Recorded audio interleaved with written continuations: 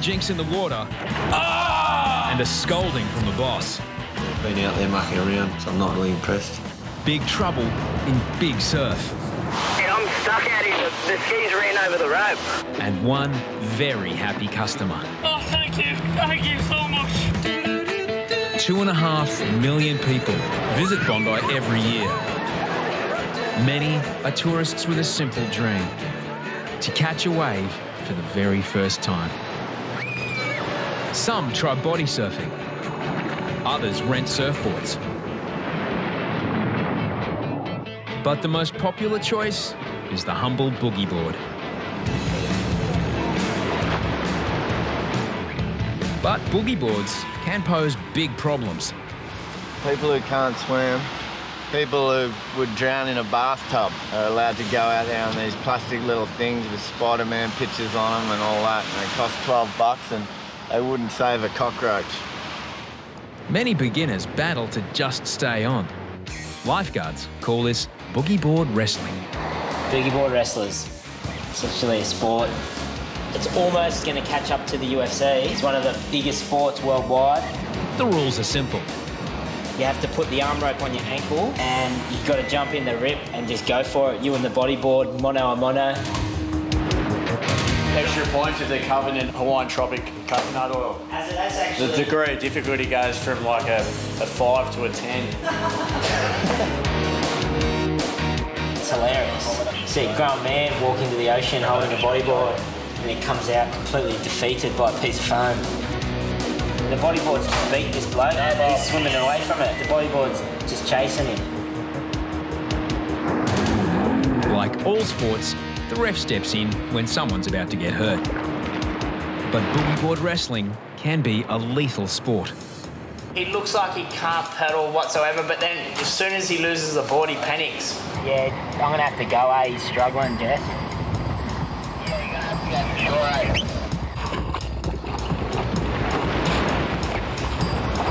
A boogie boarder is swept out in a rip 100 metres from shore. Beardy takes an educated guess. You can't swim, can you? No. Give it to me. Trusting a flimsy bit of foam could have proved fatal. Another victim of boogie board wrestling. And the winner, the boogie board. Ouais, le boogie board beat you. Je suis meilleur en snowboard quand même, hein. Je préfère les Alpes. Hein. Plus simple. Au pire, les avalanches, on les connaît. Les vagues, c'est compliqué quand même. Hein. On s'est fait pas mouilla. Genre en 2 secondes, tu fais genre tout la vague. Being on a bodyboard in a rip is kind of like hanging onto a hot air balloon and getting lifted off the ground. You don't want to let go because you're going to get hurt. But then the longer you hang on, the worse situation you're going to be in. A hot Saturday afternoon. More boogie board wrestlers enter the ring. Then the inevitable. Hey, jet ski. Yeah, go ahead. Mate, out the back of Backpackers, a bloke has just lost his bodyboard. He's getting hit by that one now. Jesse spots the unmanned boogie board. Now he needs to find the owner. Right up the back, he's going backwards, just near the sets. The owner can't swim.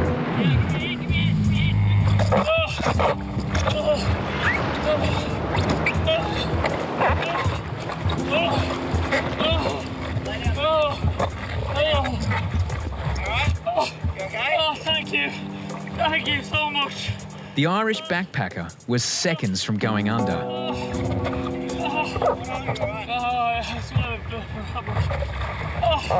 Thanks, man. Thank you. Thank you so much. Jesse's going good on the ski, are you? Yeah, got him, mate. Thanks so much. We're going to close on the back of him. Thanks so much. Crying. So good. Oh, yeah, good one, mate. A $10 slither of foam. A tourist who can't swim. A rip. It's a recipe for drowning. It's a good feeling, you know. Just pretty much he was going under and I had to cut the kill switch on the jet ski and pull him up. So sick, stoked. It's been 4 months since the kid from the wrong side of the tracks was given a fresh start at Bondi. You spent some time on the front line. Now Jesse needs to prove he's mature enough to be a professional lifeguard. He's a part of the team and he wants to stay there, and he knows after another year the traineeship's up and he needs to perform to get on to be an actual lifeguard. Jesse's shown he can handle serious rescues, but it hasn't stopped him having fun. Jesse and former trainee Maxi have become good mates.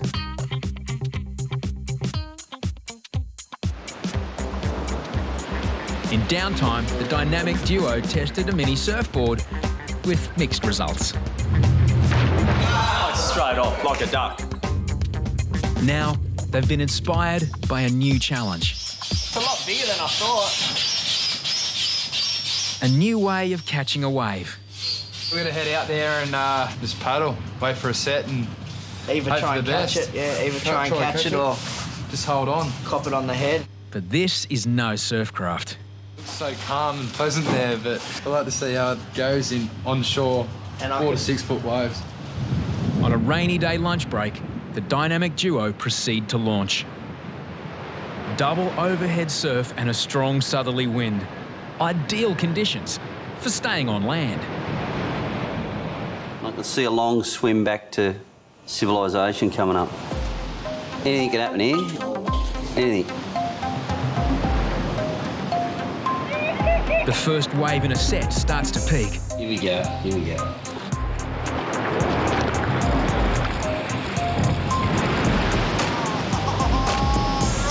But they're not quite on. They can definitely catch a good one. Jesus If they just go in straight, they could nail a big one from it. I could handle an hour of this. Then a big wave looms behind. They don't know there's an even bigger one behind it. No, not this one. The second one's going to break on their head. Facing oblivion, there's only one course of action.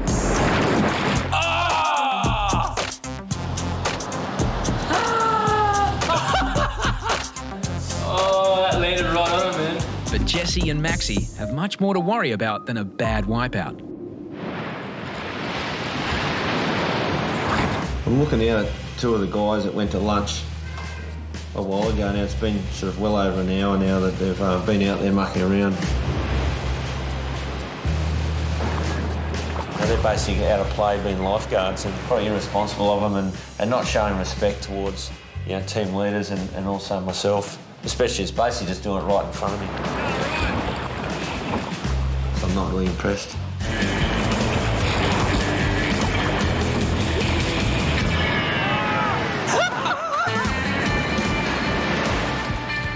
Head lifeguard Hoppo is not happy. When guys push the limit and go over the line, it's something to me is disrespectful because they get a good run, and even though we're all mates, there's a professional job to be done here, so I'm going to have to pull the 2 guys in and have a chat with them. But I saw the boat there, I'm like, yes. Was the boat even over the right way when you went? We flipped it, yeah. The scolding will wait. Meanwhile, Jesse and Maxi get on with their real job. Hoppo has asked them to collect some marker buoys in the bay.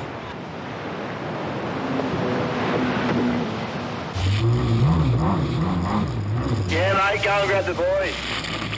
Copy, we'll do that.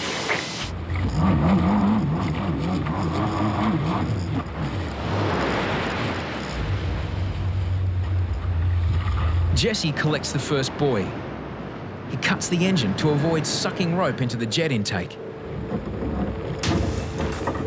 But he didn't cut the engine early enough.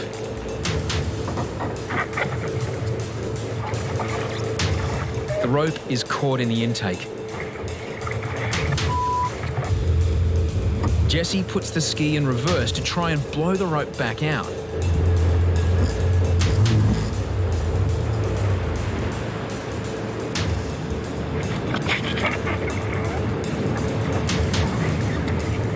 Big swell and growing darkness, it's a dire situation. And I'm stuck out here. The skis ran over the rope. Lifeguards launch the second jet ski.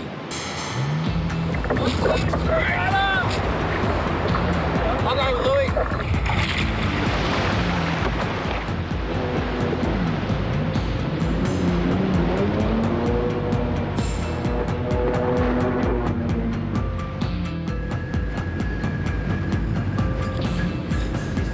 one of these sets comes through and cleans him up, the ski could get totaled or the ski could get washed up the rocks.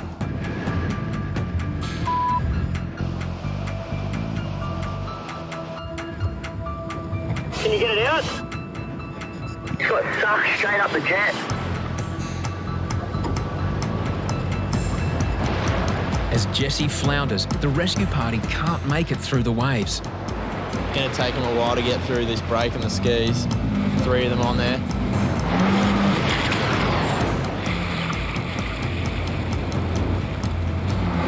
Shit, the boys are struggling there to get through.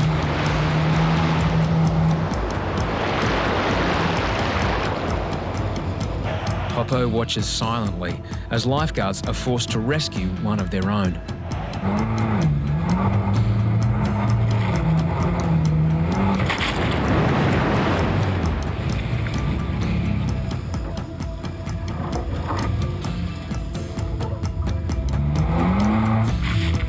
It's getting dark really quickly here.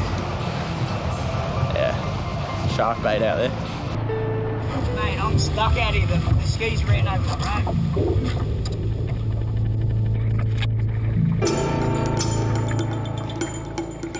Jesse's trying to pull the cans in and he's got the rope sucked up the intake of the jet ski. Rookie mistake. The boss is not happy. As darkness approaches, Jesse is stranded 400 metres from shore in huge seas. Oh, look at this set coming through now. The rescue team can't get out.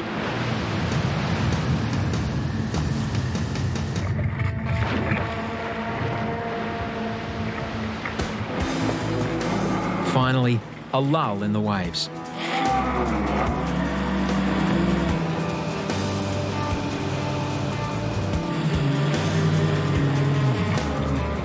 I was pulling the buoy up and it just went, sucked the thing right up.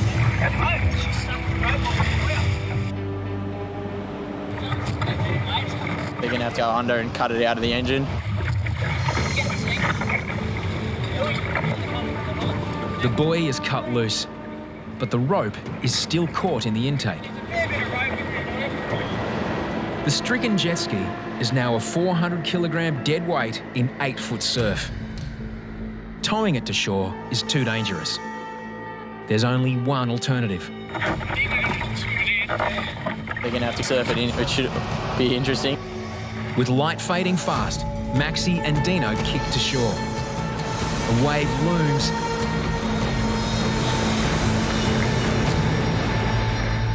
but spares them. We're in a good spot anyway. If they get a bit further, they'll be getting whitewash. At the most critical point, finally, some luck. They've got the best lull in the day. Just behind the whitewash. Suddenly, a wave peaks. The lifeguard's instincts kick in. Not a wave. They're all wave. I got it.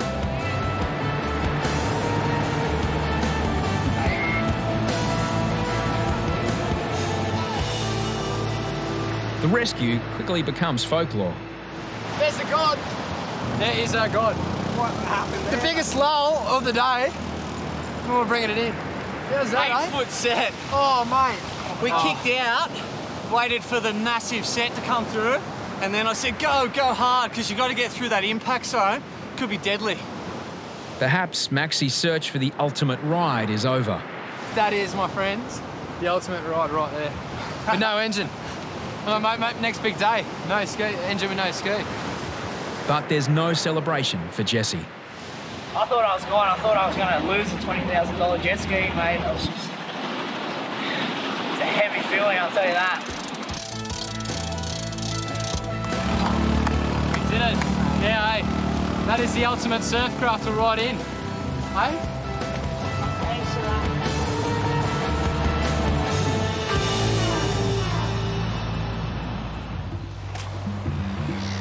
Next day, Maxi and Jesse patrol nearby Tamarama.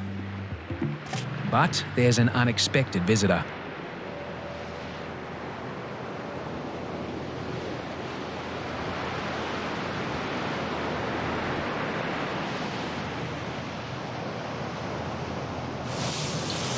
in trouble.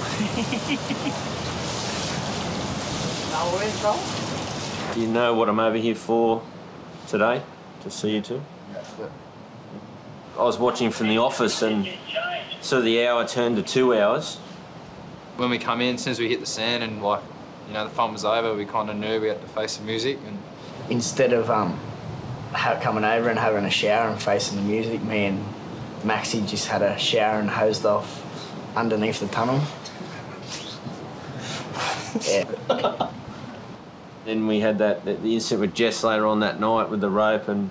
Yeah, I don't know if it was just the God, you know, the God sent down that he wanted Hoppo to be angry at me again. So, yeah, it wasn't a good feeling. But yeah, I'm sorry for the day hop. You know, it was pretty childish of what we done. And it's good to have a little bit of fun, but it depends. You don't push that fun that little bit further and go over the line. It's not good being on the boss's wrong side, and just you got to think of the bigger picture, because most of the things that are fun, you know, there is bigger pictures where you can get hurt, and you know, yeah, it's not good. I don't think we'll be rafting anytime soon. Yeah, I think we'll have to go on a holiday to go rafting. Back at Bondi, the boogie board wrestlers are back in the ring.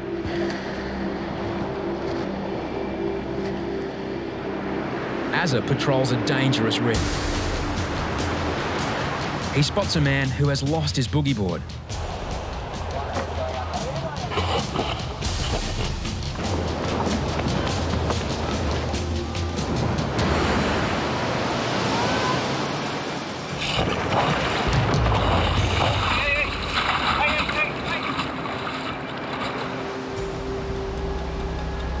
He's rescued with moments to spare.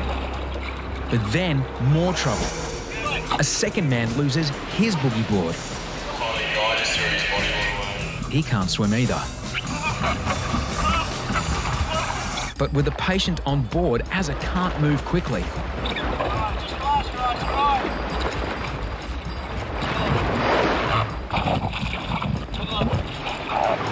The two friends are migrants from India. They haven't picked up any swimming skills, but they have picked up the local lingo. Good one, mate. Good.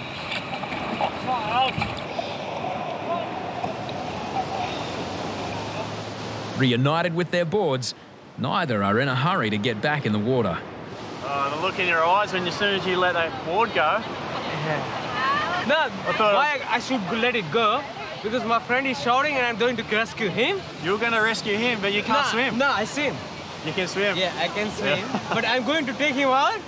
But then the wave is coming me all this way. I don't know what's going on. So how are you going to rescue him? On my hand. I can't, mate. Yeah. I can't hit.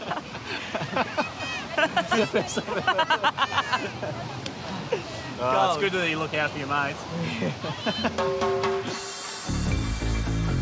Another boogie board wrestler licks his wounds.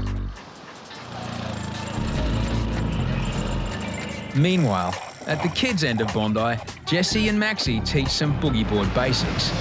Next time you go in, boys, make sure you stay close to shore. All right? Go between the flags. Not only here, every other beach, okay?